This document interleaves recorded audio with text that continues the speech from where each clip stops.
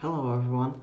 For a long time now, there has been a problem in Stormworks, and even though it's been here with us for a long while, there isn't much information you can find about it. So I decided I will tell you some things I had learned about it over the years. So the problem I'm talking about is that when you spawn a creation in, some creations may get totally broken.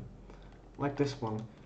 If you remember, there were hatches everywhere, there were cranes, so that sometimes happens, and I will tell you why this happens. So this happens when a creation is too big, when its file size is too large. You could have seen when I spawned it in, it warned me about this file size, and that's a new warning.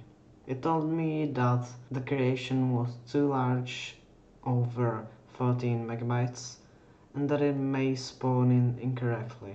Fortunately, there is a way of fixing this, or not fixing this, but kind of overcoming this, and that is by using the mission editor.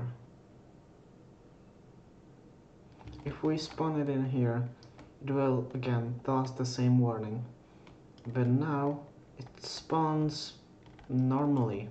But this is still a not perfect fix. For example, if we save this and load it back in, it's not going to work anymore. This is a very big problem, and there are some ways of preventing this. The first way is by not making your creations as detailed, and it's not the best.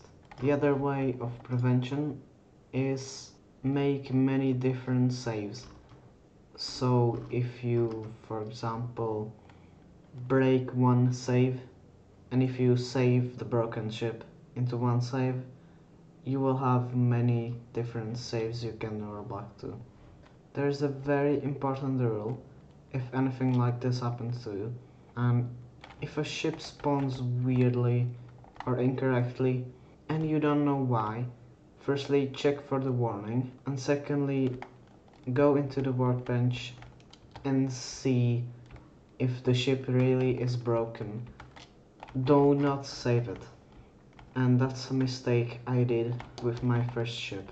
So I hope you learned something. I hope this problem doesn't really happen to you, because it's a really frustrating issue. And see ya.